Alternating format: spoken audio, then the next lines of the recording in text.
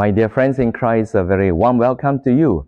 Thank you for joining me on the fourth Sunday in Ordinary Time to reflect on the Gospel of Mark chapter 1 verses 21 to 28. And the theme is power and authority to do good or evil. I have a number of times been asked, Father, how do I know God's will in my life? My response has been, God has given us everything that we need in our well-being, our happiness, and our salvation.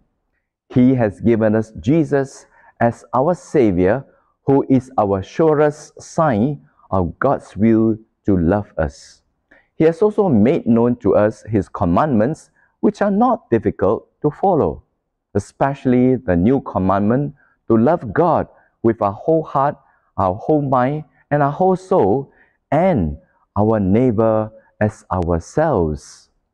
And He has given us the church to teach us what we need to know and believe. Now that's the longer answer. The shorter answer is that God's will is accessible to us when we open our hearts to accept what He offers us, His life, love, friendship, and eternal life.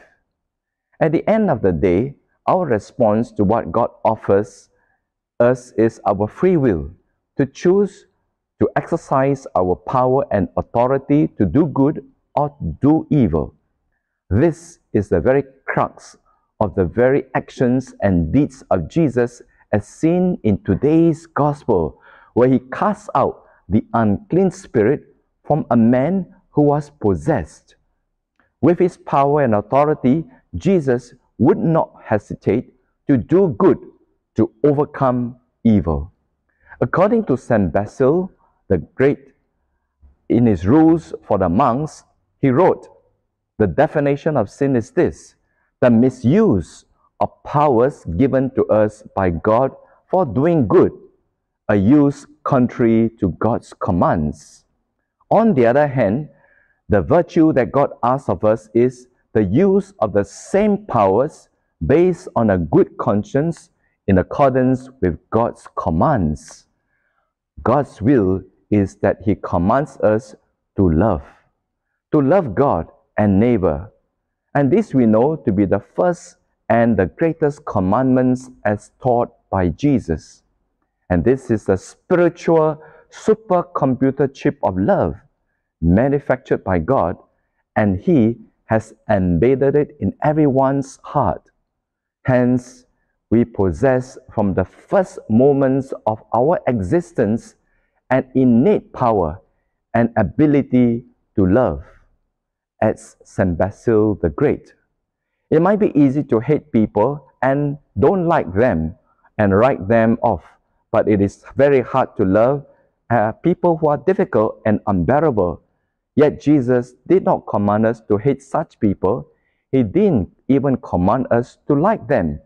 He wants us to love them.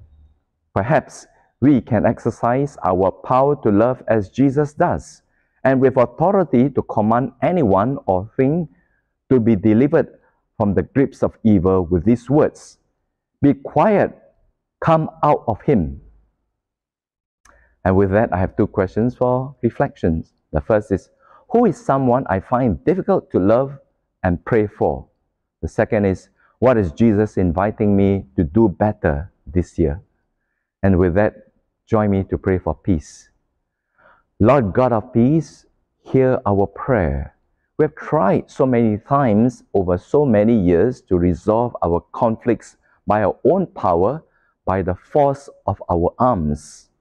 How many moments of hostility and darkness we have experienced, how much blood has been shed, and how many lives have been shattered, and how many hopes have been buried.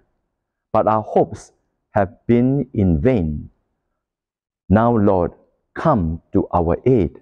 Grant us peace. Teach us peace. Guide our steps in the way of peace.